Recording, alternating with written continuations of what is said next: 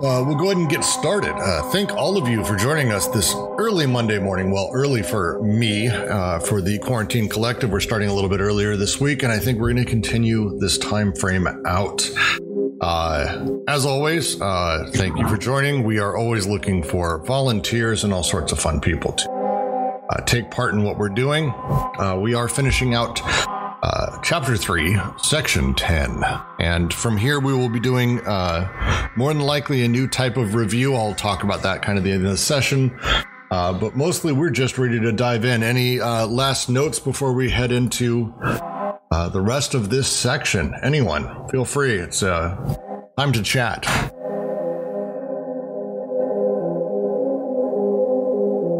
Excellent. It's always fun when we have silence.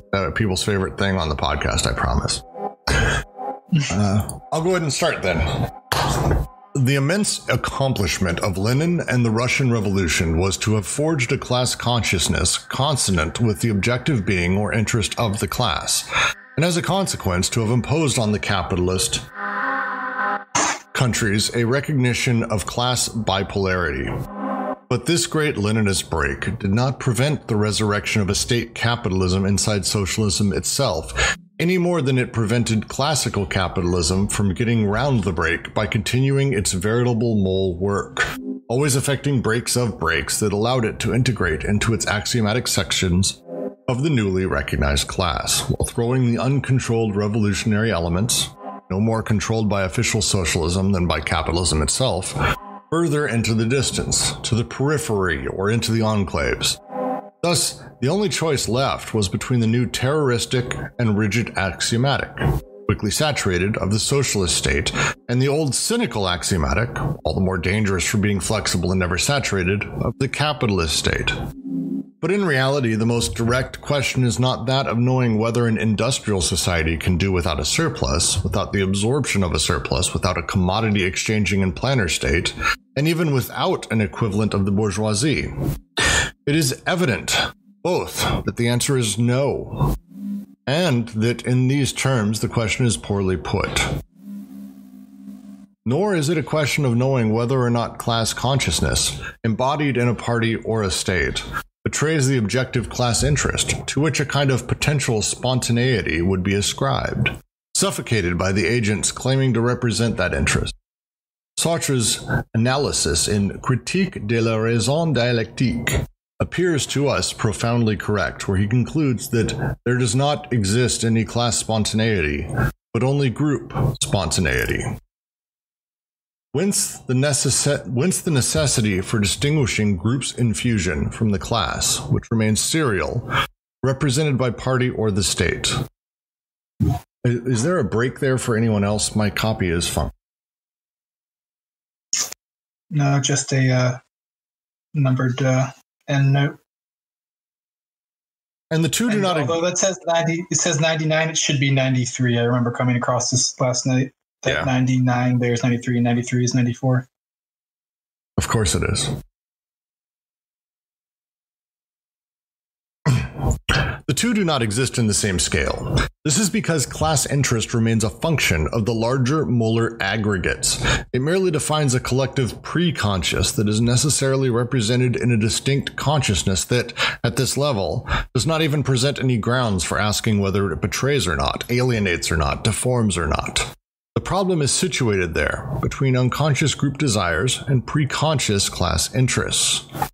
It is only starting from this point, as we shall see, that one is able to pose the questions issuing indirectly therefrom, concerning the class pre-conscious and the representative forms of class consciousness, and the nature of these interests and the process of their realization.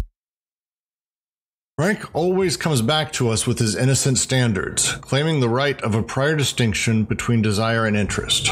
The The leadership has no task more urgent, besides that of acquiring a precise understanding of the objective historical process, than to understand A. What are the progressive desires, ideas, and thoughts which are latent in people of different social strata, occupations, age groups, and sexes? And B. What are the desires, fears, thoughts, and ideas, the traditional bonds, which prevent the progressive desires, ideas, etc. from developing? The leadership has a tendency rather to reply, when I hear the word desire, I pull out my gun. I saw chat getting all Twitter here. I'm going to go ahead and ask someone to tell me why. Let's start with the early parts here where they're talking about the Leninist break. Does anyone want to sort of share this? Expand on it? Great. I was just saying I love this section because I feel it should be necessary reading for people who lionize socialist states. Just that section where they say if you try and imagine a modern industrial society doing without a surplus, without absorption of surplus, without commodity exchanging, all the rest of this, it's sort of, it's quite a direct and savage takedown, I feel.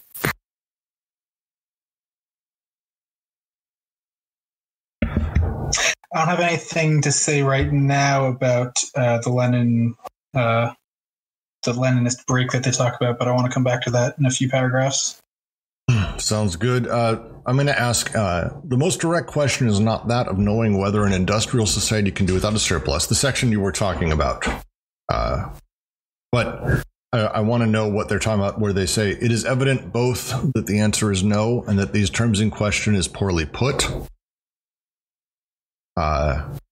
I don't understand what question they're referring to, or where, it feels like they're referring to a larger conversation that has happened that I wasn't privy to. To me, I kind of read that like the dreams of like a utopian socialist state in a way, because they're talking about how the Leninist break and the Russian Revolution did impose a new class bipolarity on Russian, on like the capitalist world system, but not without have this like subterfuge or Trojan horse of capital, burying itself within it anyway. And then that I read that as saying, that there's as if there's some way that you can sort of do away. In fact, it's almost the between 255 and 256. They kind of say it where they say a supposedly socialist state implies a transformation of production.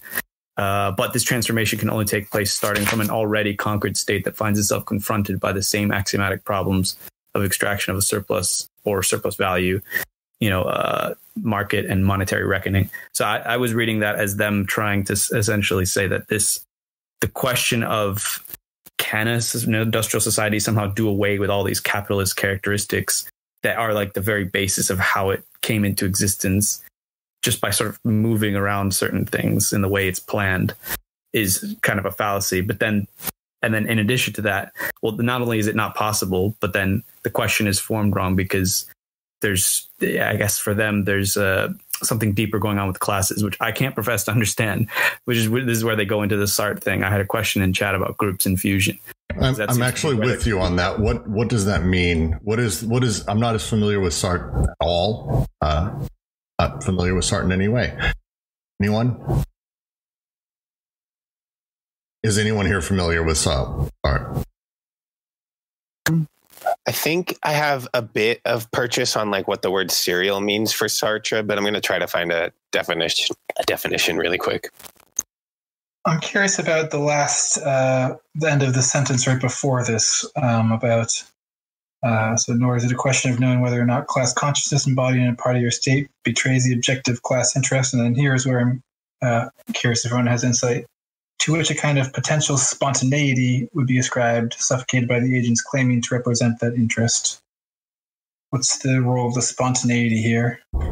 I think they're criticizing. Well, can I have you point to the sentence again so that I can make sure I'm understanding? Yeah, it's at the bottom of 256, right before Sartre's analysis. Okay, yeah. I think that the criticism is that, like,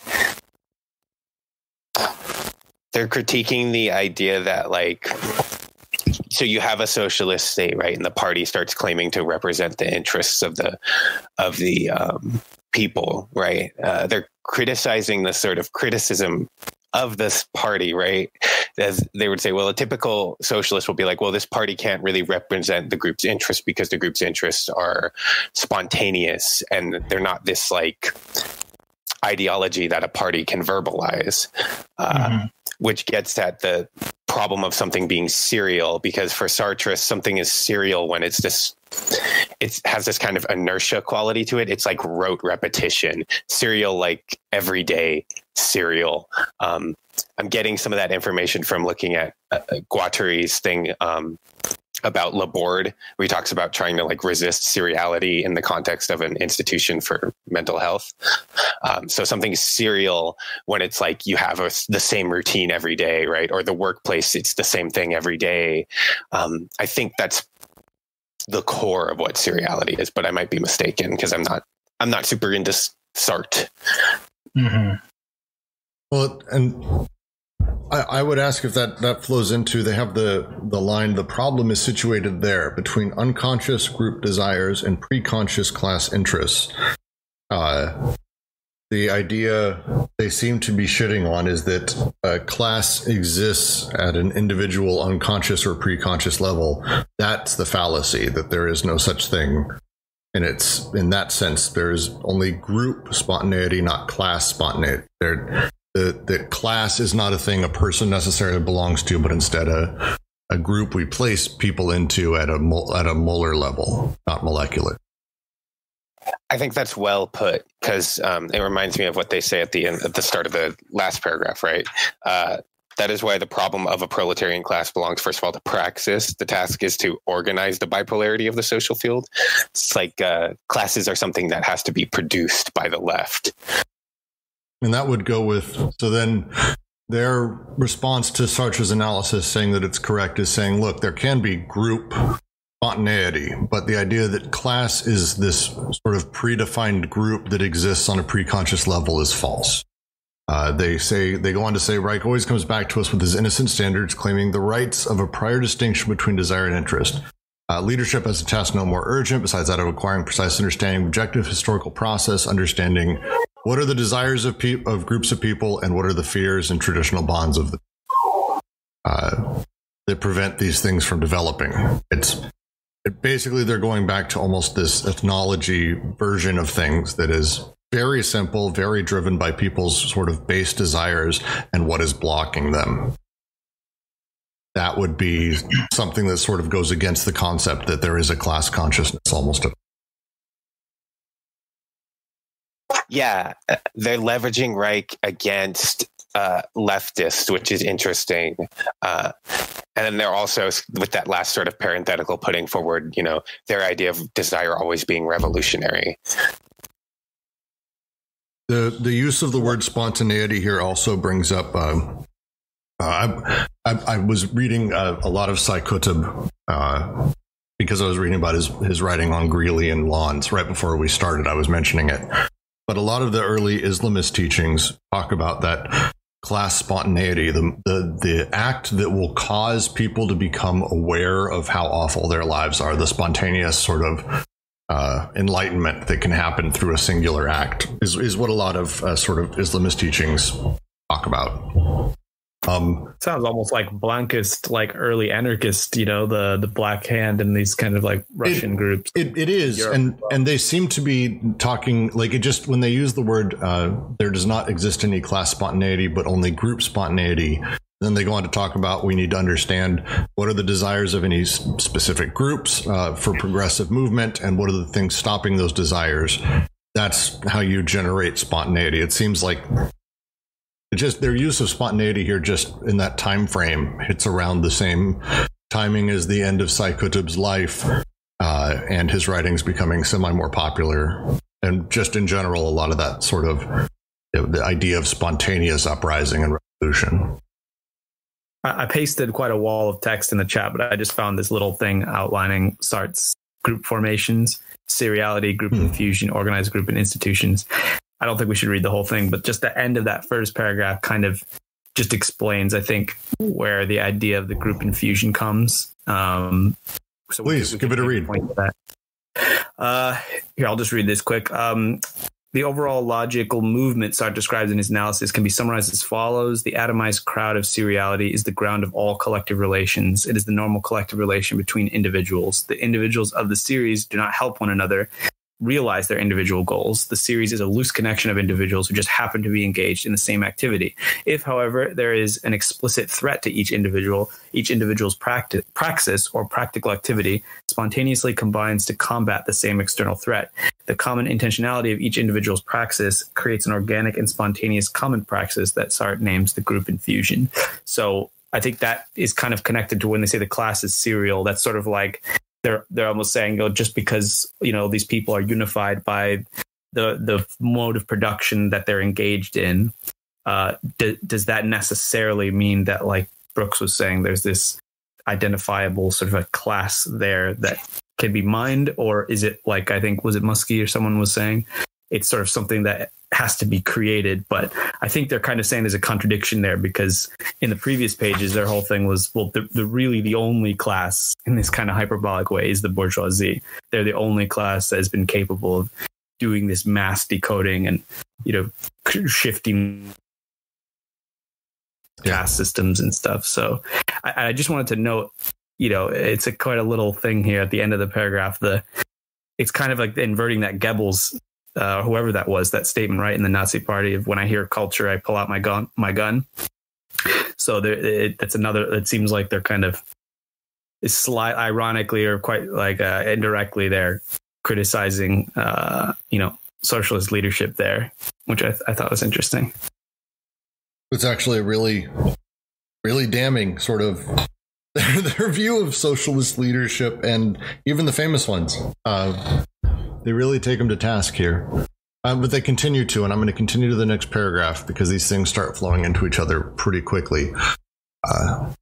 Desire can never be deceived. Interests can be deceived, unrecognized or betrayed, but not desire. Whence Reich's cry? No, the masses were not deceived. They desired fascism, and that is what has to be explained. It happens that one desires against one's own interests. Capitalism profits from this, but so does socialism, the party, and party leadership. How does one explain that desire devotes itself to operations that are not failures of recognition, but rather perfectly reactionary, unconscious investments? And what does Reich mean when he speaks of traditional bonds? The latter also belong to the historical process and bring us back to the modern functions of the state. Civilized modern societies are defined by processes of decoding and deterritorialization. But what they deterritorialize with one hand, they re-territorialize with the other. These neo-territorialities are often artificial, residual, archaic, but they are archaisms, having a perfectly current function, our modern way of imbricating, sectioning off, of reintroducing code fragments, resuscitating old codes, inventing pseudo-codes or jargons. Neo-archaisms, as Edgar Morin puts it, neo-archaisms, as Edward Morin, I'm not going to be able to say this, it's like a tongue twister for me. These modern archaisms are extremely complex and varied. Some are mainly folkloric, but they nonetheless represent social and potentially political forces, from domino players, homebrewers, via the veterans of foreign war. Is that a paragraph break for anyone else? No, I don't think. Okay. Others are enclaves whose archaism is just as capable of nourishing a modern fascism as of freeing a revolutionary charge. The ethnic minorities, the Basque problem, the Irish Catholics, the Indian reservations. Some of these archaisms take form as if spontaneously in the very current of the movement of deterritorialization. Neighborhood territorialities of the large aggregates, gangs. Others are organized or promoted by the state, even though they might turn against the state and cause it serious problems. Regionalism, nationalism. The fascist state has been without doubt capitalism's most fantastic attempt at economic and political re-territorialization. But the socialist state also has its own minorities, its own territorialities, which reform themselves against the state, or which the state instigates and organizes. Russian nationalism, the territoriality of the party, the proletariat was only able to constitute itself as a class of the basis of artificial neo-territorialities.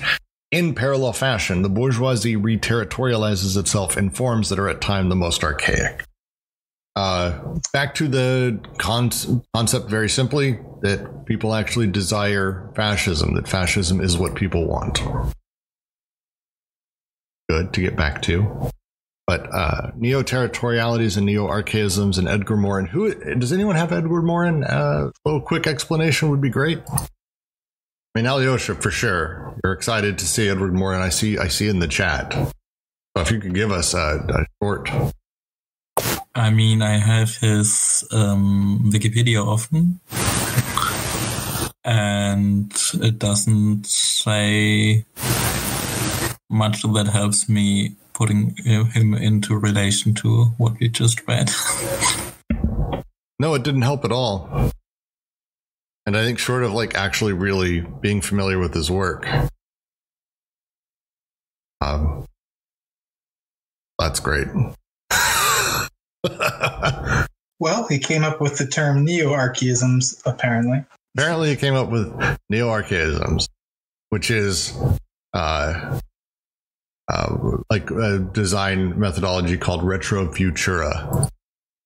Fun little things that are sort of semi-self-contradictory. One comment I wanted to make was that sentence in italics there, but what they deterritorialize with one hand, they reterritorialize with the other. I'm wondering if this isn't starting to like finally reveal what the heck they were talking about in the very first section with the system of stones moving from one pocket to the other. I wonder if that was like sort of foreshadowing for their description of deterritorialization and reterritorialization. I would love to know. So they when they go into their examples of neo-territorialities, which they then call neo-archaisms, they say they're possibly folkloric, and they nonetheless represent social and potentially political forces. And they start rambling through what a handful of these might be. I want to know why domino players is in their fucking list. I thought that was just like painting a picture of like what someone would do at a VFW house. They homebrew at a VFW house? Yeah, I don't know what they do over there. I have no idea. I've been to concerts at VFWs. I've been drinking at VFWs. I've never seen a home brewer there, and I didn't know people played dominoes there. I can see this as like the old guys in the park, playing dominoes, or maybe outside their VFW. But then they go on. So from there, they then go on to say that there's other enclaves of archaism, just as capable of nourishing a modern fascism. Ethnic minorities, Basque problem, Irish Catholics, Indian reservations. And then they add others that are current in the movement of deterritorialization. Neighborhoods, gangs, large aggregates of people. And then they've got regionalism and nationalism, other archaisms that are promoted by the state. In America right now, we have the Proud Boys and militias as an example that would feel like it hits that sort of very specific thing they're talking about here. But how does this apply to what the fuck else they're talking about? Well, I was thinking about that. If you look at the beginning of the paragraph, they're saying desire can't be deceived. You can go against your interests, but desire is something that, propels towards something that it actually wants, some kind of investment. They say reactionary unconscious investment. So I guess what they're trying to say is, if you think about all these things, it's like the earlier question in this chapter where they're like, well, if this is how capitalism is, why isn't the schizophrenic like the capitalism's hero? You would think that if they share so many similarities in their form and the way they work, then these things should be hand in hand. So I feel like this section is similar where it's saying, well, okay, so capitalism is this system that decodes all these things and, unleashes all these new potentials. But then how is it possible for these other things, which seem to look like, I guess they're calling them archaisms, but like they're territorialities that seem somehow anachronistic. Like, how come they're still there?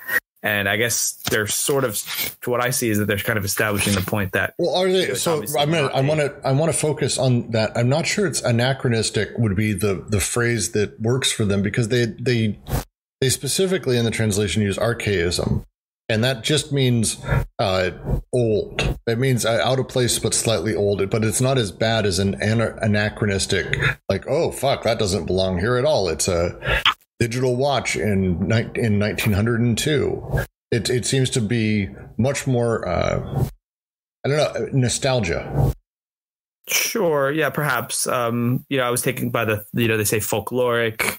But yeah, and I mean, I guess I'm thinking the examples they give when they're saying the ethnic minorities themselves. I think they mean like, all the social and political forces around that, the Basque problem, Irish Catholics. Like I'm thinking of, the ETA in Spain evolving from a pseudo Marxist like liberatory movement to one that just like rampantly just bombs civilians, and the DUP and, the Orange freaking brigades in Northern Ireland, and, all the ways that I guess they're trying to say, and I suppose you could think of them intervening in debates of this time where, they're like the Maoists and Sartre's camp and all these people, where it's kind of like, I think there's a lot of apologia for revolutionary violence, or what's perceived as like justified violence. And I feel like they might be setting up this thing of like, well, you can clearly see that, these don't all constitute like noble classes that are liberating themselves from the chain of history. Like they intersect with, sometimes they're these groups and fusions, sometimes they're other things.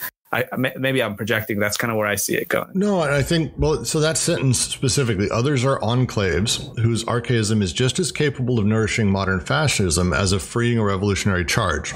And let's leave ethnic minorities out because I don't want to say anything too problematic. But if we talk about, say, the Irish Catholics, if you've been to Ireland, Irish Catholics in Ireland are very archaist. They are old school. It is like a little bit stepping back in time, depending on where you go. However, during this time period, especially these years, but I mean, God, leading up through the 80s or through the Troubles, the idea of them nourishing a modern fascist or being revolutionary, I think, is what they're talking about. Kind of the desire sits in this archaistic place. Now, their interests of fascism versus revolutionary, that's not a desire thing. That's an interest thing. The archaism can go either direction. You know what's funny, too? I didn't even occur to me. This was, 72? Yeah.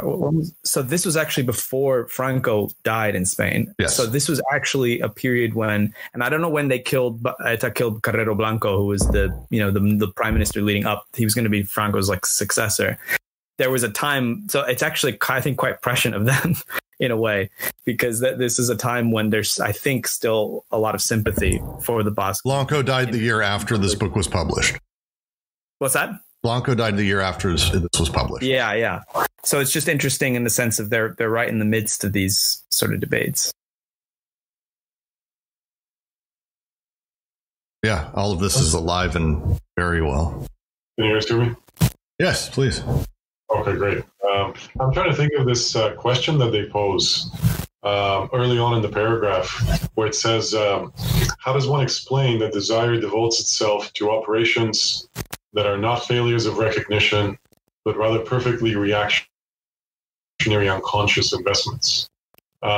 So what this is making me think of is, so in Marxism, there's this theory of false consciousness, right? Why does the proletariat act against its interests? Well, there's a kind of brainwashing almost going on.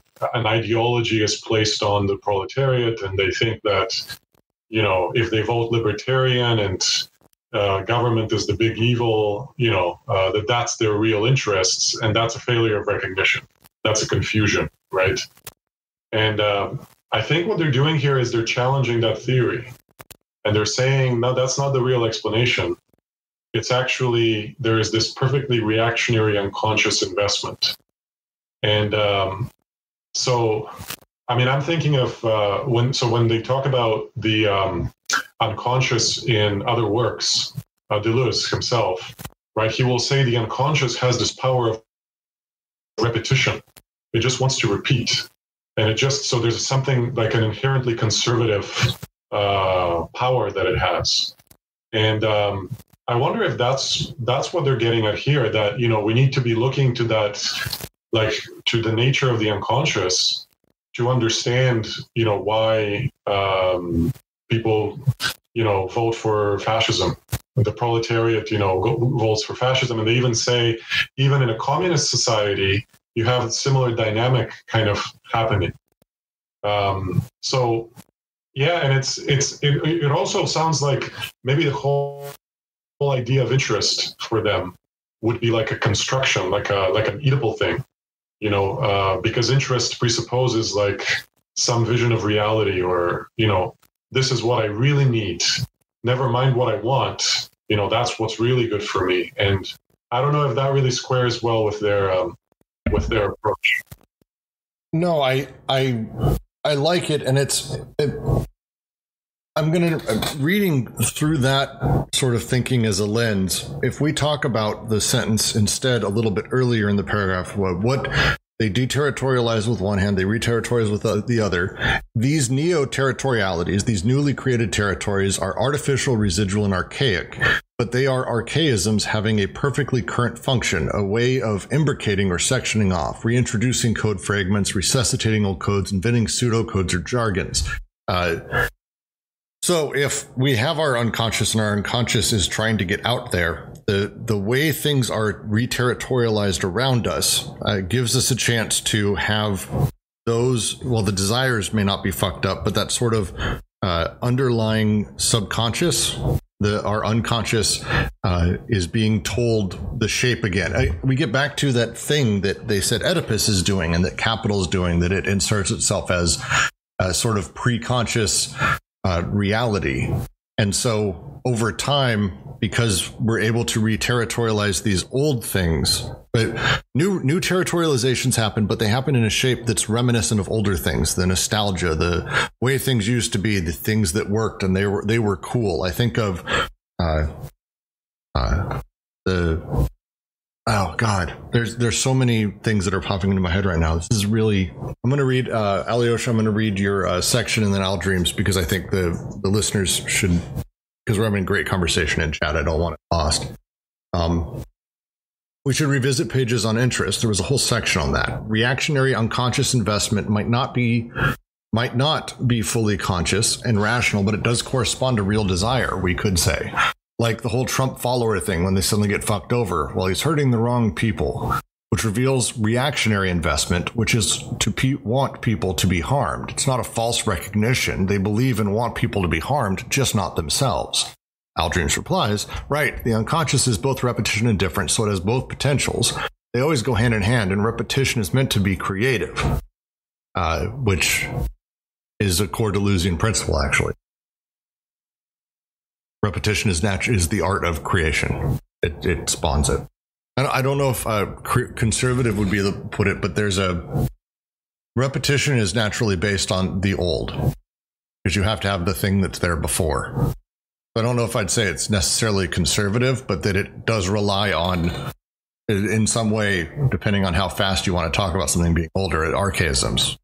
And so if something is new territory is brought out, and that new territorialism sort of has the old shit inside of it, there's I don't know, that's I feel like I'm hitting on something. Someone jump in, please. I wonder if maybe we need to sort of think about that more and come back to it, because I followed Al Dream's point, but I'm wondering if, because we were talking about, Deleuze's whole idea of difference and differentiation, which is like the base of a lot of his discussions of like being and the unconscious and stuff. So I wonder if maybe, is conservative the right word here? Maybe we're getting stuck on that. But yeah, I think I agree with your intention. I think the word is something we definitely, like, I think I know what you're trying to say. But the words I think are going to be important. Let's save that for, also put a pin in it for review. Let's continue to the next paragraph, unless anyone has any last things to say, because it's a short paragraph. The famous personalization of power is like a territoriality that accompanies the deterritorialization of the machine as its other side. If it is true that the function of the modern state is the regulation of the decoded, deterritorialized flows, One of the principal aspects of this function consists in reterritorializing so as to prevent the decoded flows from breaking loose at all the edges of the social axiomatic. One sometimes has the impression that the flows of capital would willingly dispatch themselves to the moon if the capitalist state were not there to bring them back to Earth. For example, deterritorialization of the flows of financing, reterritorialization of purchasing power and the means of payment, role of central banks, or the movement of deterritorialization that goes from the center to the periphery is accompanied by a peripheral reterritorialization, a kind of economic and political self-centering of the periphery, either in the modernistic forms of the state socialism or capitalism, or in the archaic form of local despots. It may be all but impossible to distinguish deterritorialization from reterritorialization, since they are mutually enmeshed, or like opposite faces of one and the same process. I'm going to start with the question on the first sentence. The famous personalization of power is like a territoriality that accompanies the deterritorialization of the machine. What is personalization of power refer to? Because it's famous and I don't know it. Does this have to do, I'm going to try and find this. Wasn't there a section where they say the thing about man becoming fully private or something like that? Yeah, here it is. Is it 251? That's kind of how I'm reading it. From 250 to 251. Moreover, despite the abundance of identity cards, files, and other means of control, capitalism does not even need to write in books to make up for the banished body markings. Those are only relics, archaisms with a certain function. The person has become private in reality insofar as he derives from abstract quantities and becomes concrete in the becoming concrete of these same quantities. I know that doesn't seem quite like that, but I kind of read that as maybe the personalization of power is sort of like the modern, I don't know, biopolitical subject kind of. Yeah. It's not a fully formed thought. But yeah. I think you're onto something there, because I did a quick Google, and personalism is a sort of philosophical branch. The dictionary definition is pretty illuminating. It says, personalism is a system of thought which maintains the primacy of the human or divine person on the basis that reality has meaning only through the conscious mind. Can sort of see how that resonates with fascism and the sort of privatization and becoming concrete of individuals. So also, it tends to, from what I've been able to read, I did a little bit of Googling on this, but I couldn't find anything useful. But it's basically the general use of power not becoming something of the state, but instead being personalized in a figure, a charismatic leader, for example, or in a democracy, you would say that power is personalized all the way to how it affects me, Brooks, as a voter, and that's personalized to that extent. So it's very much seeing the eyes through a singular political subject. Does this moon statement not feel prescient as well? Like, I'm thinking about not just like actual, NASA programs, but Elon Musk. Yeah.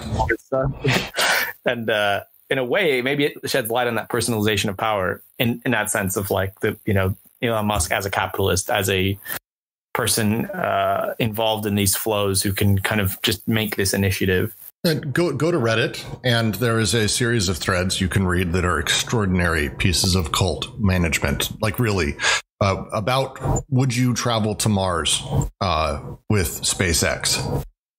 Enough Musk explain it is wonderful. But if you would travel to Mars with SpaceX, knowing you wouldn't come back, which is a hell of a thing, and the number of people and how they talk about it and why they would be proud to do it, I don't think that Deleuze had a cynical enough view of humanity. If he's, just as maybe you have the impression that the flows of capital would willingly dispatch themselves to the moon if the state were. No, they would. They would just go there and they would die there. Be okay with that. But so the first half of this is to sort of restate and bring us back. The famous personalization of power is like a territoriality that accompanies the deterritorialization of the machine as its other side. The modern state is the regulation of the decoded deterritorialized flows, One of the principal aspects of this function consists in reterritorializing so as to prevent decoded flows from breaking loose all its edges in social axiomatic. The thing they are talking about here is what? I got that this is a kind of a restatement of what they were talking about in the last paragraph, but maybe in a more general way, right? Where the personalization of power is the reterritorialization that accompanies the deterritorialization of the political machine. Okay, yes, that would make more sense because they were talking about the political machine in the previous paragraph. Sorry, go on, please. I think one way to read that is that, basically whatever you're trying to do, at some point you have to come back to, I need money to buy food and shelter to survive. There's always this reterritorialization, no matter how schizophrenic you try to get in your creative activity. Well, and it's that natural use of the axiomatic that as we approach what feels like an infinite horizon, when we expand outside of what capital is capable of or understands, at some point we need to be basically reabsorbed back into that reterritorialized. No matter what it is, at some point this will happen. This, no matter how schizo you may be, sort of believing or acting or producing. Well, I want to respond to that because I think that's the axiomatic, right? We were reading the last paragraph about reterritorialization and deterritorialization, and it seemed sort of unsatisfying to just posit that, every time you deterritorialize, you will be reterritorialized. And I think that they finally responded to that. We're not just saying that because, we want there to be this inherently conservative tendency to society. And then the sentence where they say, if it is true that the function of the modern state is the regulation of decoded to territorialized flows, one of the principal aspects of this function consists in reterritorializing. That's where they finally give the explanation for why.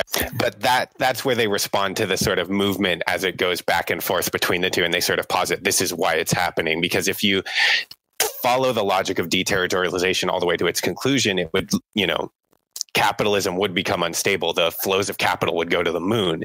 The state has to be there to be no, you're not using your energy that way. We're going to check you in with these reterritorializations, whether it's national or class-based or whatever.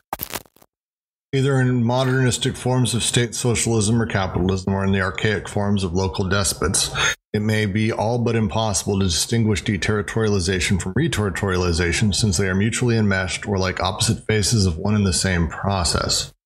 But they're about to dive into even further regulation of the state and the role of the state. So I'm actually going to move on to the next paragraph. At some point, we will get through this section, I promise. This essential aspect of the regulation performed by the state is even more readily understood if one sees that it is directly based on the social and economic axiomatic of capitalism as such. It is the very conjunction of the deterritorialized flows that delineates archaic or artificial neo-territorialities. Marx has shown what was the foundation of political economy, properly speaking: the discovery of an abstract, subjective essence of wealth in labor or production, and in desire as well, it would seem.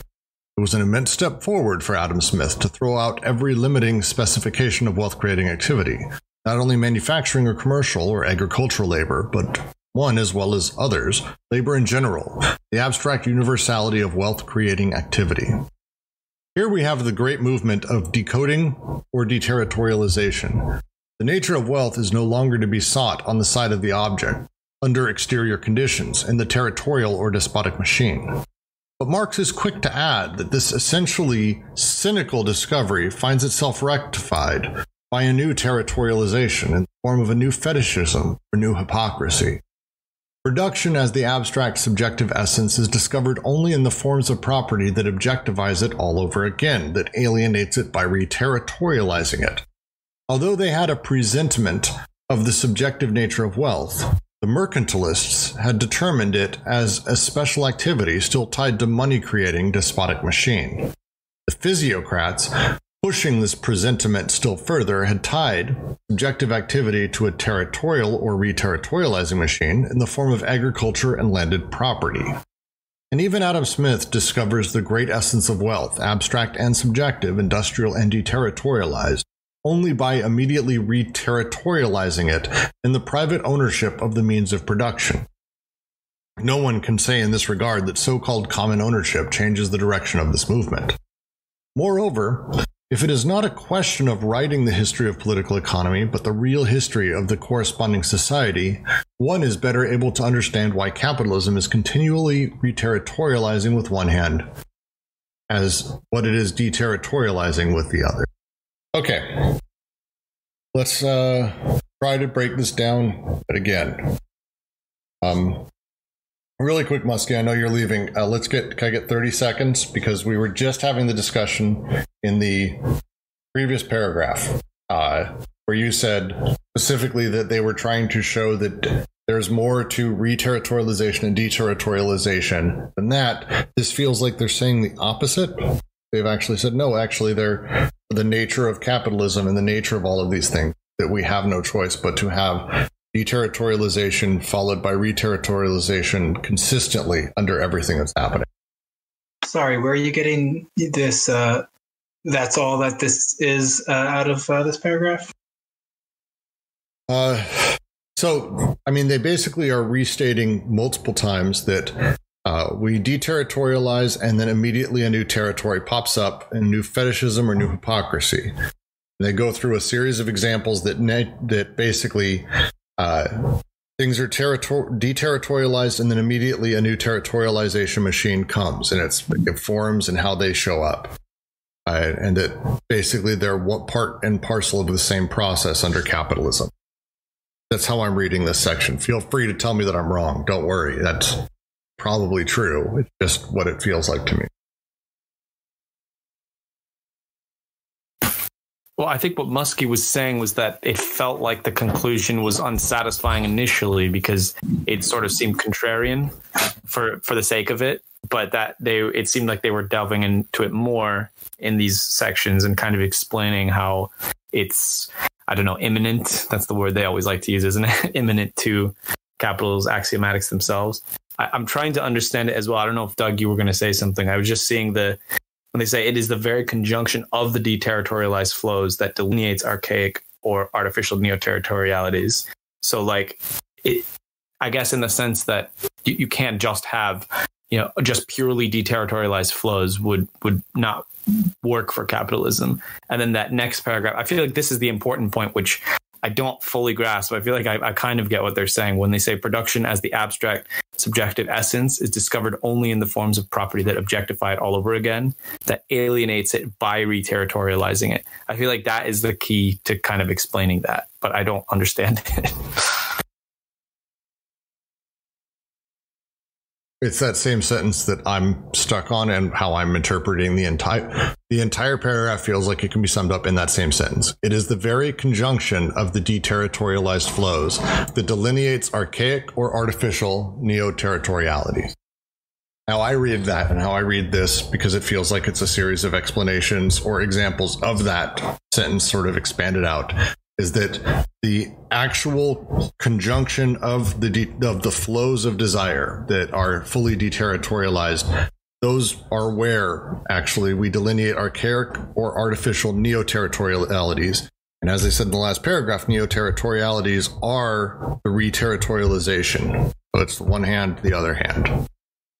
I think I'm actually getting this because I was doing some supplemental reading on this. Like the move that Marx does by locating the abstract wealth process in the actual worker and in the act of production and their labor value is this sort of, it's not an inversion, but it's an expansion on all these previous economic theories.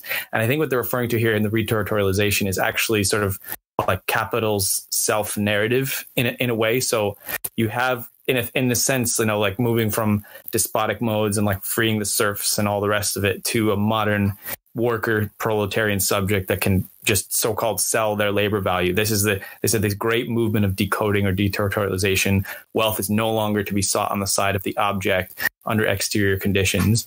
But then rather than, I suppose for Marx, like go the distance and see then that it's the, labor power itself within embodied in that like subject, or I guess suppose in the one involved in production, then it's sort of that narrative, like capital and its economists and people who study it, sort of there's a new hypocrisy. They kind of re-territorialize it by saying, oh, no, but it's this special activity tied to money creating, or it's about, land ownership, or it's, these different theories. I guess I feel like that's what they're kind of getting at there. All right. This is let's make a note of it for I've got questions here, but I think it's for a review, because I think we're just going to be a lot. Yes, Aliosh, that's actually how it feels like to me, that basically it's territorialization all the way down. And it always was. I guess, Brooks, that sentence you're reading, it's the very conjunction of the deterritorialized flows that delineates archaic or artificial neo-territorialities. I guess so what they're saying here, the way I'm making sense of this is that they need to explain the neo-territorialization through that same field of immanence, right? They need to, their explanation needs to be, kind of stemming out of the machine itself.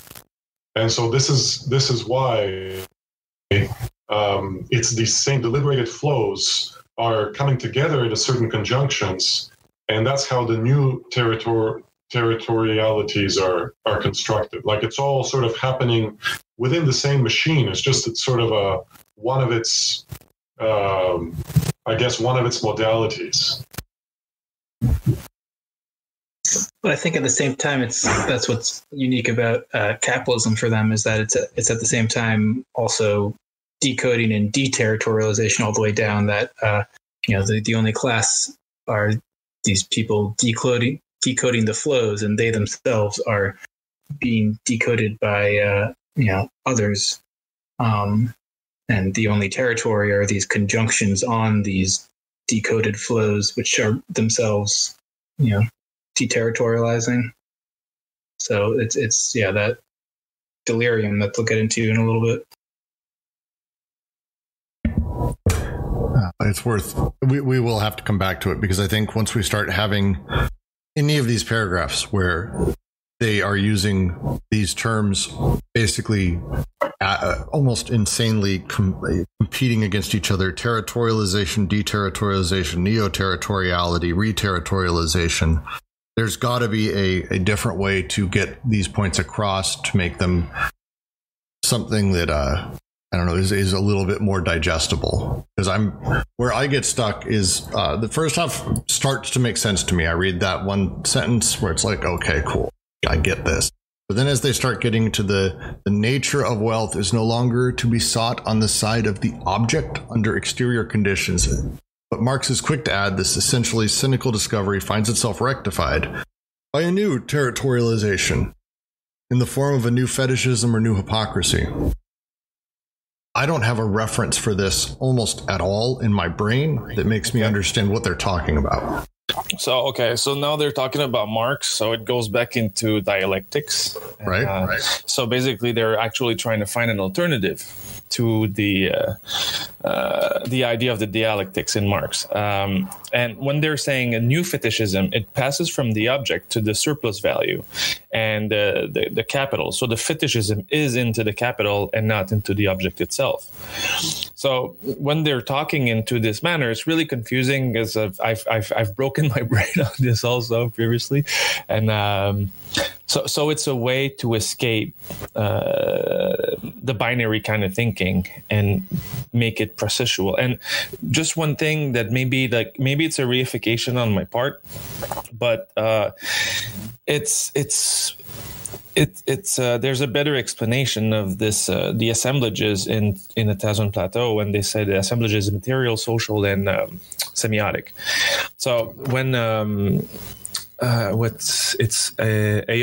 Alyosha that said that before, it's a discursive rhetoricalization, but it's just not discursive. It's the whole process that is being decoded and recoded as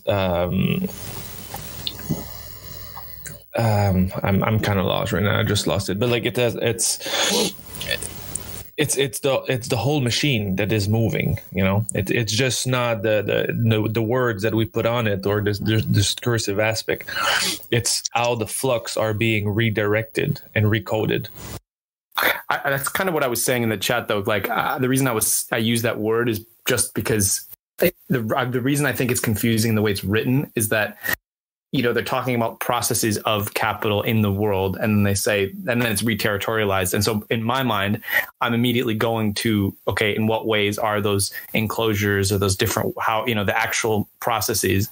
But then it seems to be that the point that they're making is about, you know, it finds itself in the form of a fetishism or a new hypocrisy. So I actually in the chat, I clarified, trying to say that, you know, maybe the reason it's not, you're right, it's all together and it's not separate is because this is kind of like the recording of production, you know, that which is also part of the process of production anyway. So it's not different. I just felt for our purposes, because it made a lot more sense to me when you can just see that they're trying to intervene in that kind of self-narrative that capital has about what it's doing. Which is what I think is what they're saying here when they're saying the physiocrats and the mercantilists and Adam Smith and the rest of it, rather than talking about reterritorialization as like, I don't know, the earlier examples of like enclaves, like an Indian reservation, for example.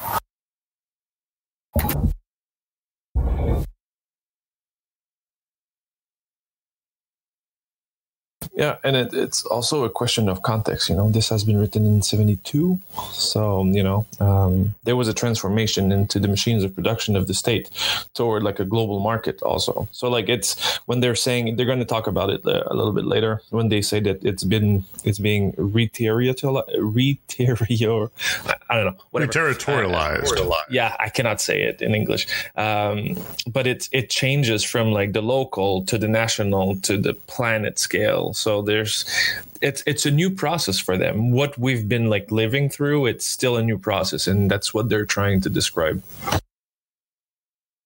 All right, I'm going to move on to the next paragraph unless anyone has a final thought. In Capital, Marx analyzes the true reason for the double movement. On the one hand, capitalism can proceed only by continually developing the subjective essence of abstract wealth or production for the sake of production. That is, production as an end in itself, the absolute development of the social productivity of labor. But on the other hand, and at the same time, it can do so only in the framework of its own limited purpose, as a determinate mode of production of capital, the self-expansion of existing capital. Under the first aspect, capitalism is continually surpassing its own limits, always deterritorializing further, displaying a cosmopolitan universal energy which overthrows every restriction and bond. But under the second, strictly complementary aspect, capitalism is continually confronting limits and barriers that are interior and immanent to itself, and that, precisely because they are immanent, let themselves be overcome only provided they are reproduced on a wider scale, always more reterritorialization, local, worldwide, and planetary. That is why the law of the falling tendency, that is, limits never reached because they are always surpassed and always reproduced, has seemed to us to have as a corollary and even as direct manifestation simultaneity of the two movements of deterritorialization and reterritorialization. So this goes back to the dialectics of Marx when he says that capitalism fixes itself through its contradictions. So basically, there's a negative, you know, it's the thesis, antithesis, and synthesis in Hegel that is being used by Marx. But it's the same kind of thing. It's the two movement, and we're taking the new slang, the teat, the deet, and the reet. They are the three movements that are happening together, just not as like one contradiction and, you know, like producing from the negative. There's also like a positive aspect of production into it. Okay, so I'm going to try saying that another way, because I've been thinking about this when they talk about deterritorialization with one hand and reterritorialization with the other. It feels like they're talking about things that happen in a series. But another way to read this is that actually there's a simultaneity to it, and that these things are effectively happening at the same time. And because they're part of ultimately the same process. So we may think of them machinically as happening in a line. Obviously, you have to deterritorialize before you reterritorialize. But effectively, they are happening at the same time, and they're consistent, and they're always happening. Wherever we find a paradox or we find a contradiction within capitalism, of which there are many, and we are always finding new ones, the nature of capital is it finds that contradiction, it deterritorializes the issues around it, removes the limit, and reterritorializes it into itself in the same effective thought. I'm going to leave this pregnant pause here because I need someone to respond to me. Yeah, I agree with the way you put it, Brooks. I've been trying to sort of put flesh on what they're saying seems like the deterritorialization is something like the logic of the market. You know, markets, when they enter a territory, they lift people out of their sort of embedded codes and basically dispossess people, right? And so that's how the army of the proletariat gets created. But then that's only so that a new owner can come in, you know, a kind of a large scale property owner, or right. So the primitive accumulation, like Anti-Oedipus is saying, you know, so with the enclosures of the commons, you know, people could just use the pastures, you know, for their own flocks and whatever. But then the market created an opportunity for, I think it was wool could be sold on in the international market. And so all of a sudden, all these people are lifted out of the, off the land just so that it can be re-territorialized, right, by a private owner. And I think this logic kind of just goes back and forth. And there's always this, you know, this kind of anonymous personality, the shareholder or the capitalist or the banker, or, you know, who kind of stands behind, sort of outside the market, really. And this is, you know, really it's their goal is to kind of get to own whatever property is available. Yeah, and I think, like, with regards to what Brooks was saying about the simultaneity of the things, that it's like, as long as you've got this, you know, condition set up where there is, you know, the banker or whoever there alongside, you know, the labor force, and they can just do it instantly, simultaneously. So it's just about the conditions that are set up there. And I think it's part and parcel, I think, of the nature of their body without organs. That as they're talking about it, as capital exists, as this excess that exists, that's able to constantly do this, it's the nature of the machine. Because, I mean, these things have to happen in order. It's part of the machinic sort of setup, is they have to happen in some semblance of order. But that in the same moment, it's assumed and accepted. An example would be the idea of mining space asteroids or going to Mars and never coming back, that there are reasons that you could do it, and that you would bring these sort of axiomatics of capital with you. And so in that moment, you're deterritorializing fucking Mars and reterritorializing it as well. And I mean, in the same almost instant. All right, to continue. An important consequence emerges from the above considerations. The social axiomatic of modern societies is caught between two poles and is constantly oscillating from one pole to the other.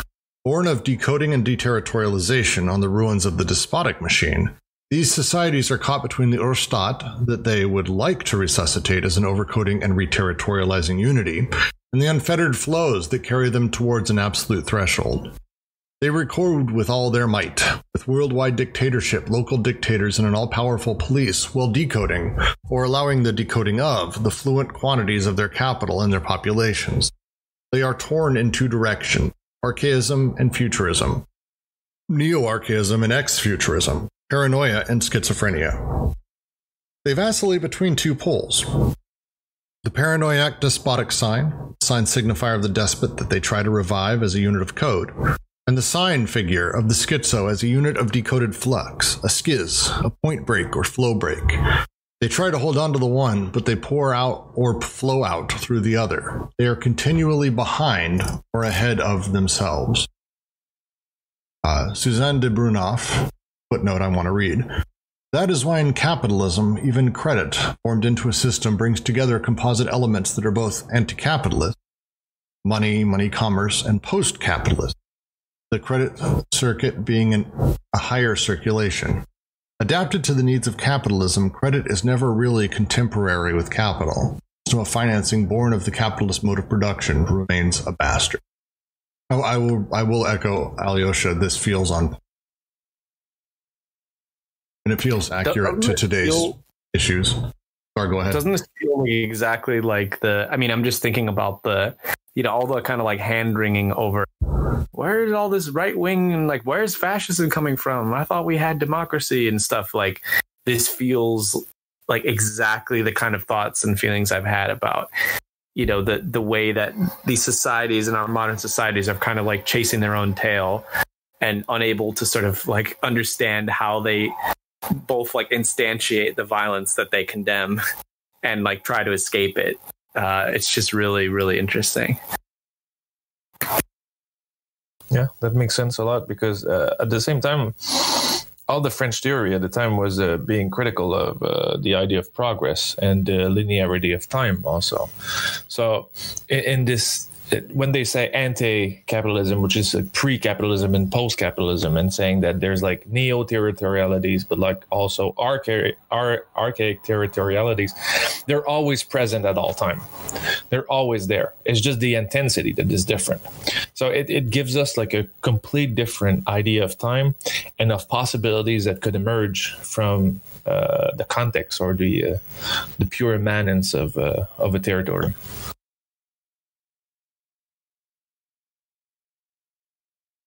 Do you think we can shelve this, but do you think this connects to the virtual at all for them then? Because if it is a thing of, they sort of all these things are happening at once and it's not necessarily a linear progression, that there's sort of all these different, both of the future oriented tendency and the archaic tendency, are they kind of like latent as virtual potentials that can kind of come out and be tapped into at different times? Does that make sense? Yeah, totally. And, it's the difference between potentials and possibilities also. The conditions, they make there's possibilities of, there's possibilities of conditions, but also the current conditions. Wait, I got a phone call coming in. So go ahead and take that. No, I'm not taking it. But the possibilities that are offered by a context offer a way for certain potentialities, but the potentialities are always there. Capitalism could die or could live forever, depending on what's happening. So fascism can arise, get a few protests and the rise of the police state, and you get fascism coming back up. So I think it totally makes sense to actually put all of this into the virtual and, in regard to the actual, and the actual is always renewed through the possibilities offered by the virtual, and the virtual is always renewed by the conditions of the actual. And what is the line? The virtual is actual but not real? It's real. Real but not actual. Yes. Sorry, I said it backward. Damn it. Fuck, I thought I was going to have a profound moment. God damn it, every time. I'm going to continue us on, though. Any other? I think being too hard on yourself about that misstatement is a microfascism, Brooks. So, okay. And I have a lot of microfascism in me. Trust me. How can the nostalgia for and the necessity of the Orstaat be reconciled with the insistence and the inevitability of the fluxion of the flows? What can be done so the decoding and the deterritorialization constitutive of the system do not make it flee through one end or another that would escape the axiomatic and throw the machine into a panic?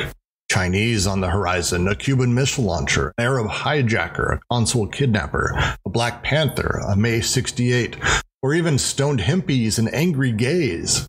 I like that last one a lot. The timing is so specific to the 1972, it's ridiculous.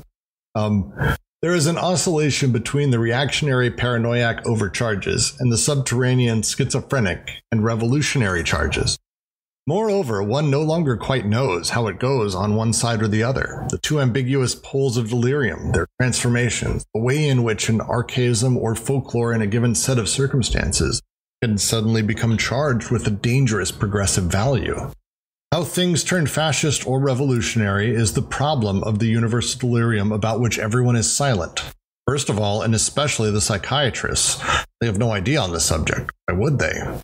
Capitalism, and socialism as well, are as though torn between the despotic signifier that they adore and the schizophrenic figure that sweeps them along.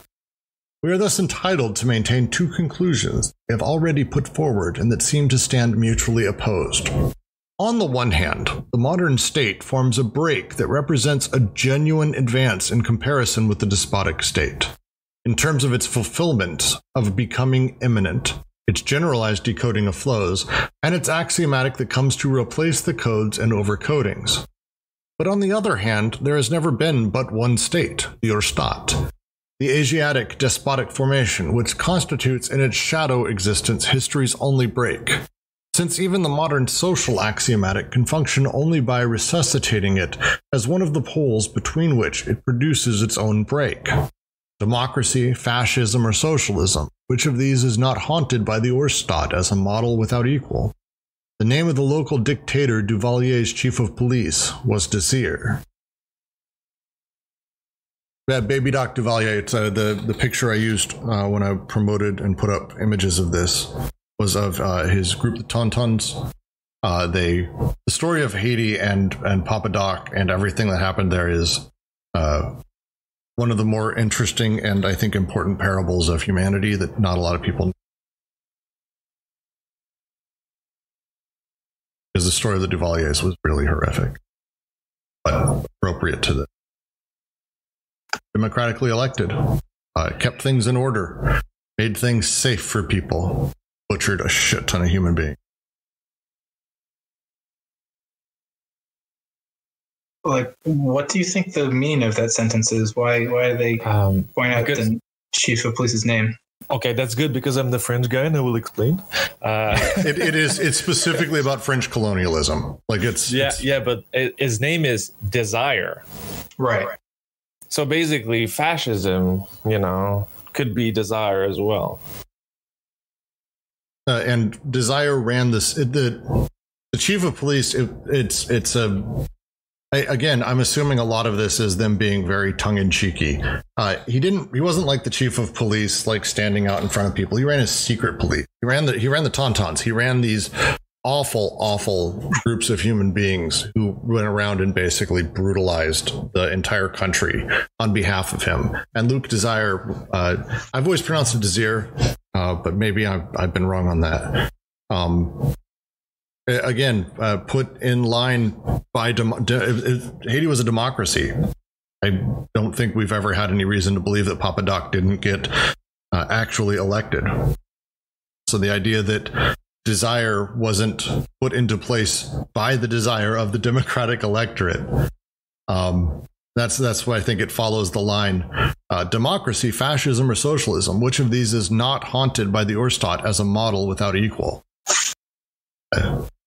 So is it that not just desire is fascism, but that the Urstaat is desired as well? And so that is going underneath all this? Yeah. Okay. This feels very relevant to all the kind of like, I'm thinking about stuff in the UK now with, whether it's complete right wing nostalgia for like the empire or even just kind of, the popular mythology of like the crown and these TV shows about like the noble royal family and stuff of it. In a way, I think, and probably Deleuze and Guattari would agree with this, that there is no going back. There's no like we're in the juncture that we're in, but there's this kind of continual fever of like, well, maybe going between that seemingly liberal or anarchic tendency towards like opening things up at the same time as saying, well, no, but we need, especially in COVID times, we need everything to be locked down. We need military on the streets. We need them to be taking care of people. I've heard many people say that, actually.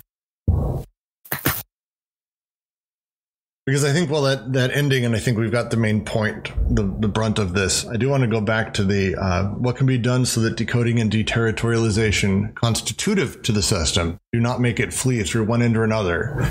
It would escape the axiomatic and throw it into a panic. And then they give a whole bunch of, I think, I'm guessing cheeky examples about, oh, here are things that would absolutely destroy the modern capitalist state.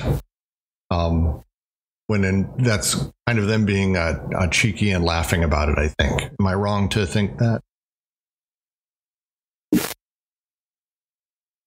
I just hear them in my mind, I hear this sardonic French tone in my head.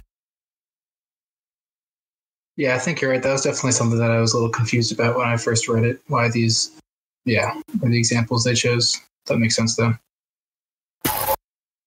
Yeah, I feel like it's just it's the panic of the thing that represents, the idea of its dissolution, like you said. And that's why I think that the Chinese on the horizon, which I think is not, that hasn't changed. There's fewer missile launchers in Cuba. We still got the Arab hijackers, Black Panthers, or BLM. I like all of these things are the horror that's going to ruin it all. And I kind of like the stoned hippies and angry gays. We've lost the stoned hippies, but that trope of the angry gays is still absolutely something that portions of the Midwest really believe is a thing. This is what feminism wants, wet ass pussies. Yes. That's what it wants. Oh, fuck. I'm really curious about this. So this continuum that they have, or this sort of polarity between paranoia and schizophrenia. And the reason is that generally, as far as I know, schizophrenia and paranoia are they're part of the same condition, right? A person with schizophrenia tends to become paranoid, and maybe vice versa.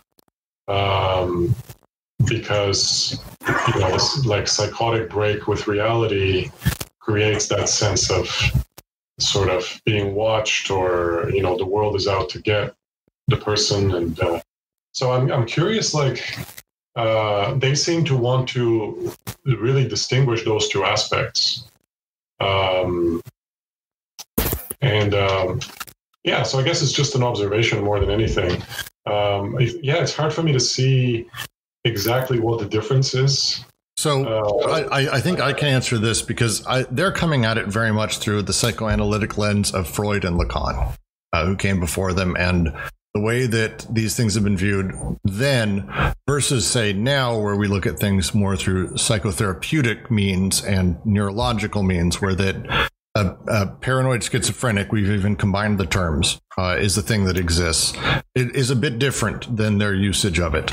When they talk about it, they're talking about, and feel free if anyone has a different understanding of this, jump in. They're talking about the paranoiac knowledge and schizophrenic knowledge based in Freud and Lacan. Paranoiac knowledge is, paranoiac is someone who, during the mirror stage of their life, they basically sit in a place where they realize they can't know everything. And it's natural. We all have some level of paranoia. We can't know everything. We can't even know ourselves. But a paranoiac who kind of takes that to the dangerous position ends up basically making up how the world works in order to make the world seem like it fits and seem like it works together. They develop that. Schizophrenic is someone who, in this sort of mode of thought, does the opposite, and they instead embrace this, and they move between semiotics and relations in ways that are nonsensical. And the example they use early on is oh god, what's his name? The guy with the sun out his asshole. Someone Judge Schreber. That's the pure schizophrenic to them. People who see things sort of through this non-semiotic based or non-reality based set of knowledge. So those to them are the two poles. And again, it's more Lacanian and Freud rather than, I would say, our understanding today or how we view psychotherapy. If that makes any sense. Yes, but also it's at the basis of social movements. So, I don't have a clear example of schizophrenic organization. Maybe like the queer spaces could be one. But at the right moment with COVID, all the conspiracy theories behind them, it's people who are living in fear, and it's people who are paranoid, and they're saying, it's the pedo-satanists that they're doing everything. They connect the dots together to make an order. Paranoiac would be QAnon. QAnon's a paranoiac response. A schizo version, and I'm not saying it would be a successful one, but a corollary to that would be the Occupy movement, which had absolutely aside from doing very little, they had very little shared knowledge, shared goals, and they were spending time kind of trying to create a sort of egalitarian, they had fuzzy ideas. That'd be the closest I'd come to saying that had more of a schizo sort of bent to it versus QAnon on the other side. Is that fair, Alyosha? I was going to say, yeah, I think, like Occupy is an interesting example because I don't know if I'd say it was completely, like it was a bit, all over the place, but it wasn't militant for sure. But yeah, I think you could say in principle, the idea of those spaces of like the Indignados in Spain or Occupy, like those kinds of things, would be schizo movements are extremely difficult to find. And I had this conversation with someone a month or two ago here about how there almost can't be one by definition, at least one that's pure schizo, because anytime there's a movement in a singular direction, which is necessary for any of these movements, it can't possibly be schizo. That's a fun little semantic argument, but it does make it very difficult to have this conversation. Yeah, that's why I was like struggling to find one. But it's interesting that you are saying about the Occupy movement, because it's a space of experiment. It's a space of experiment of practices, but also of thought. So basically, you're connecting things together and trying to make a new reality appear out of this coming together. While the fascist or the QAnon or like the conspirationist, they will say they lock reality into a structure. Yes. Well, I took part in Occupying, so I shit on myself a little bit for that. It's a little bit self-effacing when I make fun of it, but it very much didn't have at least from where I was participating, it did not have any regimented set of rules or even an understanding of the world, other than knowing we wanted something more, which I think the idea of the schizo existing on that horizon or skating around the body without organs, it had that emotion in it for sure. Whereas, and I've been around it in my father's, deep into the alt-right world. It is a place of people who know everything. They fucking understand the world, and I'm the idiot, and they grasp it completely, and it's hard and it's fast and it's concrete, and it's a very different way of looking. So that's to me the two poles.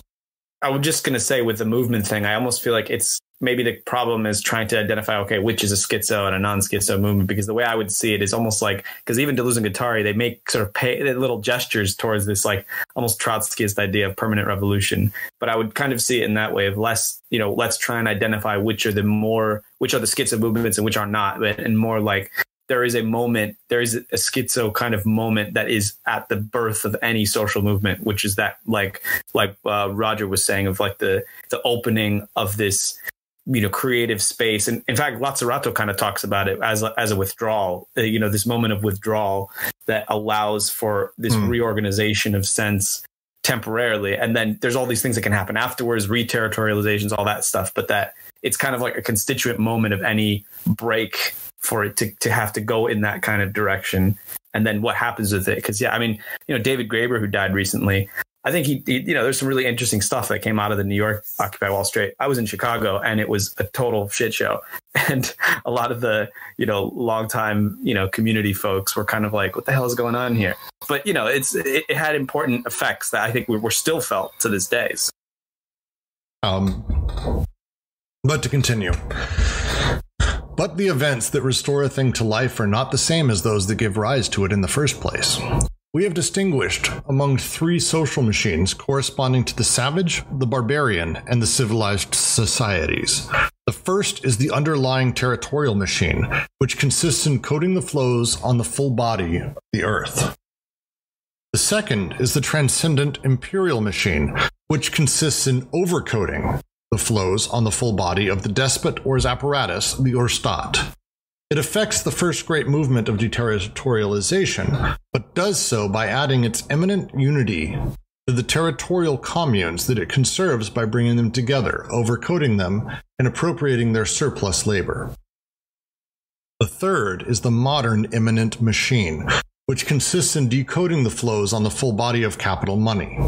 It has realized the immanence, it has rendered concrete the abstract as such, and has naturalized the artificial, replacing the territorial codes and the despotic overcoding, an axiomatic of decoded flows, and a regulation of these flows. It affects the second great movement of deterritorialization, but this time because it doesn't allow any part of the codes and overcodes to subsist. However, what it doesn't allow to subsist, it rediscovers through its own original means. It re-territorializes where it has lost the territorialities. It creates new archaisms where it has destroyed the old ones. The two become as one. The historian says no, the modern state, its bureaucracy and its technocracy do not resemble the ancient despotic state. Well, of course not, since it is a matter in one case of re-territorializing decoded flows, but in the other case of overcoding the territorial flow. The paradox is that capitalism makes use of the Urstaat for affecting its re-territorializations. But the imperturbable modern axiomatic, from the depths of its immanence, reproduces the transcendence of the Urstaat as its internalized limit, or one of the poles between which it is determined to oscillate. And in its imperturbable and cynical existence, it is prey to forces that form the other pole of the axiomatic. Its accidents, its breakdowns, its chances of being blown to pieces, of causing what it decodes to pass beyond the wall of its immanent regulations, beyond its transcendental resurrection.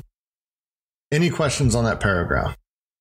It seems like a restatement of the last few, again talking about, as Alyosha says, fascism is always a sword of Damocles over democracy's head. It's always waiting there.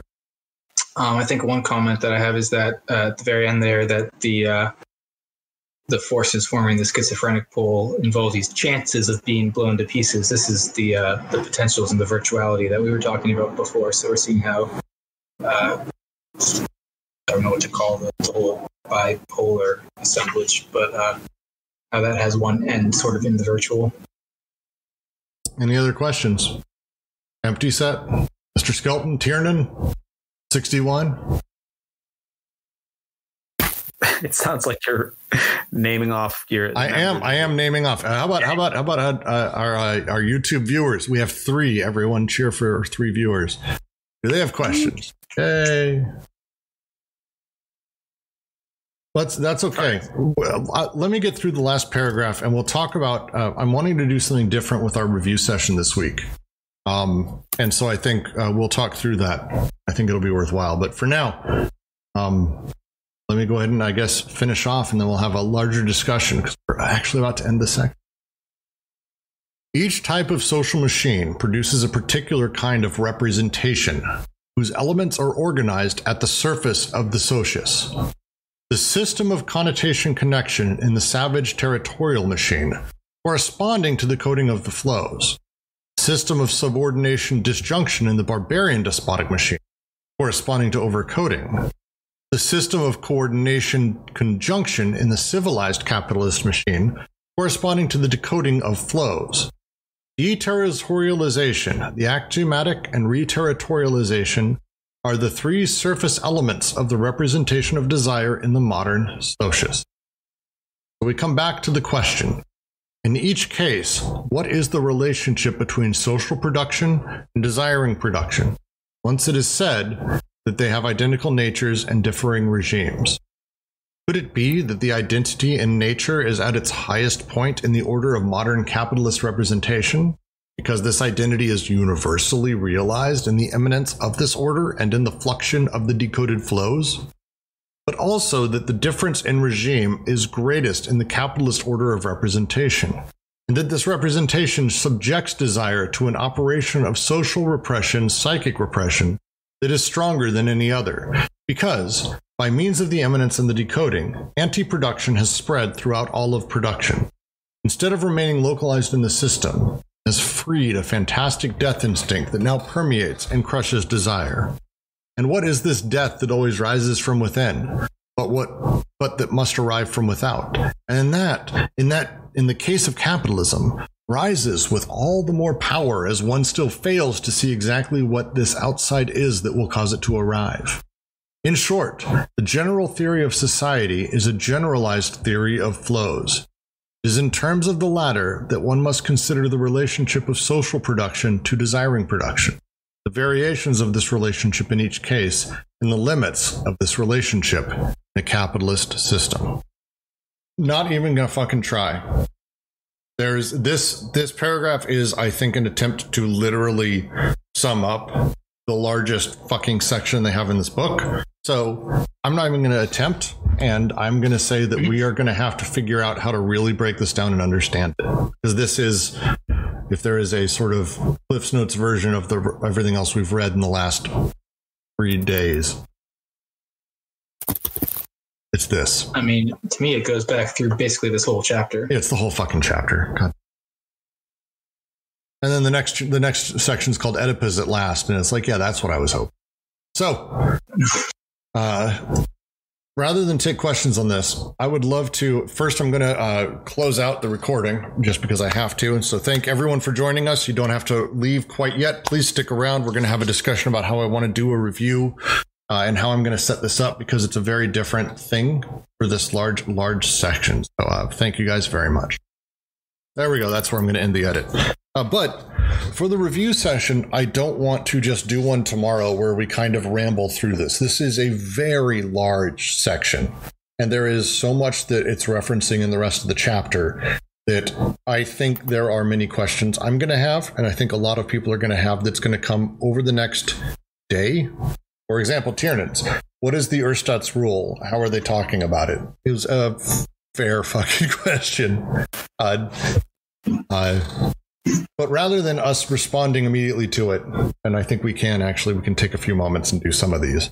What I want to do is actually collect the questions in follow-up questions, which is in our text up here, and actually have people, and it can be literally anyone, just comment and say, I'll take that one. And please go away, research it, study it, figure out if you can find other writings on it, other elements inside of difference and repetition, logic of sense, where I'm going to be spending most of my time, or in Masumi and Lazzarato and any of these guys who've gone on to write. The goal would be that we then regroup Friday. We have the entire week, and we actually spend time having a real discourse around what these things mean, what their intentions are, and how to actually break this down in a way that is knowable and understandable to all of us who are here. Because the combination of all of this, as we move into the next few sections, I think is going to be necessary as a foundation. Please give me any thoughts on this. I agree. So generally, I think this is a good plan. I was wondering for a moment whether it's maybe more useful to actually do the last section of chapter 3 as well before we do that. But I actually think that the last section, just getting over it, groups better with chapter 4 than chapter 3. I think section 11 is a lead in rather than a lead out. So I think this is like the lead out of all of the points essentially for this entire chapter summed up here, and they're about to basically do a setup. So Aldreams, for that, the goal would be that we set up a series of smaller mini talks. So if you want to take on one or two of these, and we have a discussion, set it up, grab a few people, jump into the room, call in Craigbot, and then send me the link, record the discussion you have. And what I'm going to do is, rather than just do a flat straight through recording like this and just edit it down and get it online, I'm actually going to edit together all of the side conversations as well. So that way we can have people like you, Aldreams, and okay, I'll take on this, or I have a question, or I want to have a discussion. We can do those whenever they happen to take place during the week. And Friday is essentially going to be a culmination of that. That's kind of my goal for the entire thing. So it's just my thoughts. But let's take a second and actually talk about the Urstaat. The concept of the Urstaat is that the state apparatus, well, we believe we've had many of them, and that states have risen and fallen ever since the Roman times.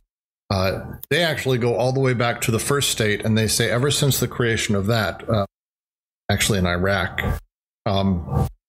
that first state has just never stopped. It's morphed and it's changed some aspects of itself, but ultimately it is an expression of itself everywhere. All these things are. And it's this natural capture, this natural thing that exists. I think Roger puts it best. The Urstaat is the basis of the apparatus of capture that creates its own conditions as a general theory of social flux. That is really well put, actually. Did you copy that from somewhere? No, sir. Really well done. But the short idea is take any of the questions, take any of the things, take a concept and build it out, do a small recording. Kent did a phenomenal one that I'm going to be editing into this. He's done a couple of them and posted them into the readings. And it's just really great, these little bits of discourse and conversation that are explanations, because what we're seeing in the people who are listening to the podcast and the people who are taking part is it's a lot of people who are versed in all of this. But I would say that the bigger sort of thing is it's people who are wanting to understand Deleuze and Guattari far more. And anything we can do to help drive that understanding and where they sit, because they sit in a place very opposing, I would say, most leftist thought. It's pretty important to describe and share as much as we can around that. All right, so Tiernan asks, the paradox is that capitalism makes use of the Urstaat for affecting its reterritorializations. What does this sentence precisely mean? Roger? Doug? Alyosha? Want to take that? The paradox is that capitalism makes use of the Urstaat for effect. Okay, so like there's different function to the state. For example, the police function and all the Hegelian functions. And basically, capitalism is actually reproducing itself through all the virtual functions that are contained in the state. So basically, it taps into the state machine to actually be able to live and reproduce. Yeah, I mean, I think it's getting at the sleight of hand of deterritorialization and reterritorialization. It's like, oh, it's not about, you poor people might really value having clean water, but like we can't exchange that, so it's not really valuable. Like that's the deterritorialization. But like the reterritorialization is tying it all back to, the this is for the good of the economy, for the nation, or for whatever other larger entity.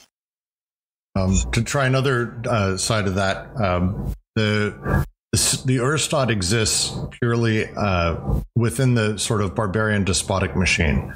The barbarian despotic machine is about overcoding, not deterritorialization. So the paradox is that capitalism and capital utilizes the Urstaat. It basically utilizes aspects of the barbarian despotic machine to reterritorialize. And so by using the Urstaat for that, there's an interesting thing where we're basically decoding and deterritorializing flows, but then using the very thing that used to be about overcoding to recode. And so that paradox sort of sits. The systems need each other.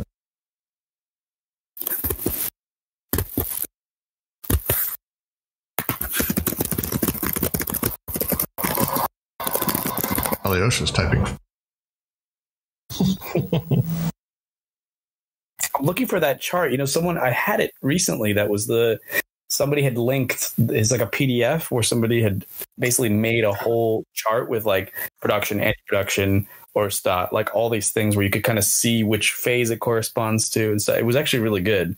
I can't seem to find it now. It was great, and I had it, and I don't know where it's at right now. I know the one you're talking That about. should be in if it's the thing I think it is, that should be in the Zotero library and is called Social Ontology of Anti-Oedipus or something like that. I'm going to just keep clicking. I posted something in chat. Is it what you look for? Yeah, I think so. I think there's actually two, because this is one of them, and then there's another one. The other one I remember, I have another chart from Anarchist Without Content that is just the three synthesis. Yeah, I think that one as well. Yeah, these were them.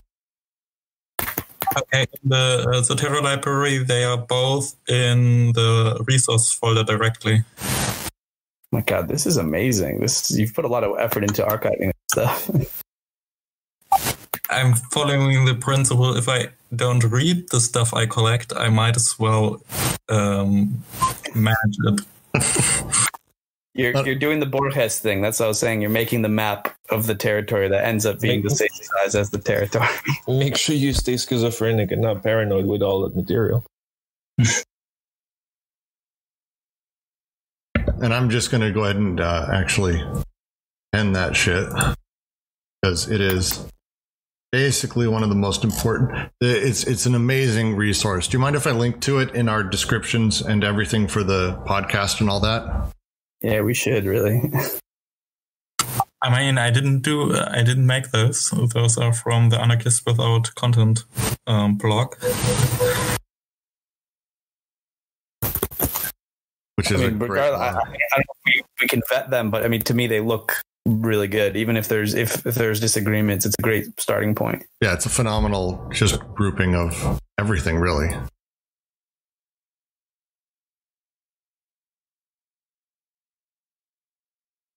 Oh, and I think this diagram at the bottom of the typology with despotism, capitalism, permanent revolution, and savagery is from Holland. I think that's in the intro book.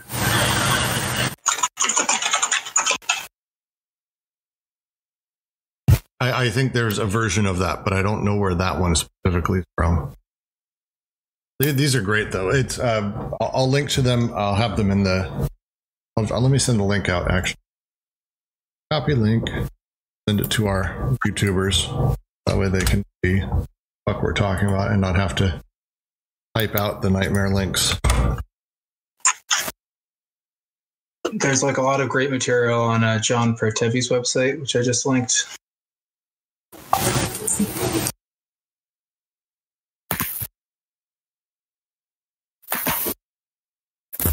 I was also recommending there's these essays. I think Lou also was the one who helped get all these that are focusing on the use of Marx and capital in this chapter and just in Anti-Oedipus in general, that I think could be helpful sort of supplemental material for us.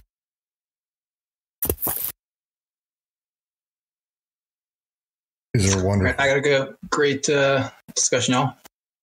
No, wonderful discussion. Thank all of you again for joining. I'm going to start closing us out now, so I can end the stream and end the conversation and get back to reading.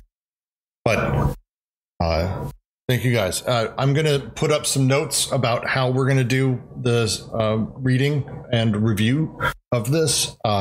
In short, please answer whatever questions you want. Take any that you have. We need it recorded in audio. So if you want to just record at home, if you want to jump into a chat right now, you can @CraigBot and you can invite Craig to any conversation. He will automatically record and send you a link. That link, just send to me. Easy enough. Simple, simple, simple. But that's the goal, is to actually have conversation. So I may be pinging random people, and if you see me inside of a chat alone, don't hesitate to drop in. That's the intention, is for us to have conversation. So I'm going to try this. We're going to see if it works a little bit better than just doing a sort of unstructured reading. See what happens. It may turn out to be the fucking worst idea I've ever had. So there we go.